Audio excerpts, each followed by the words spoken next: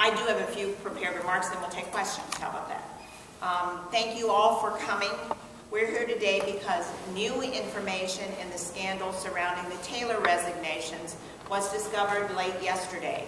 It was already bad enough that a woman resigned from the Kasich administration due to an unhealthy, hostile working environment.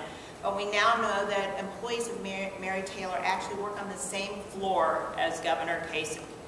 This allegedly hostile and unfriendly, or I guess you could say at the very least, dysfunctional environment was happening right before the governor's eyes, which begs the question, where was John Kasich when all this was going on? I'm sure that the answer that the Republicans are going to give us that the governor is while the governor's busy, but you know, that's really not acceptable.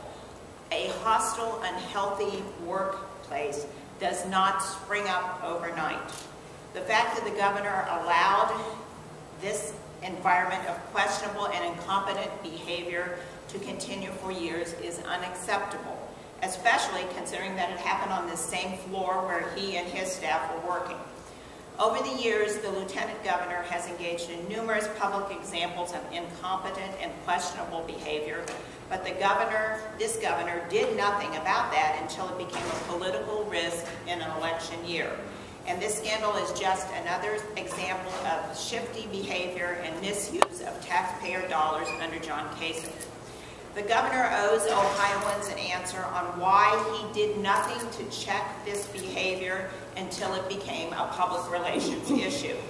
And Ohioans deserve to know why the lieutenant governor's office was described as a hostile working environment. As someone who's running for lieutenant governor, I know that the job is going to, at the very minimum, at least require me to be vigilant about the actions of my staff and to know when they are working and when they are not. The governor's office is claiming that they took transparent and decisive action in asking for the resignation of Taylor's chief of staff. But I really don't think there's anything transparent or decisive about a governor who does nothing to stop a hostile, unhealthy work environment happening right before his eyes until it becomes a political risk in an election year.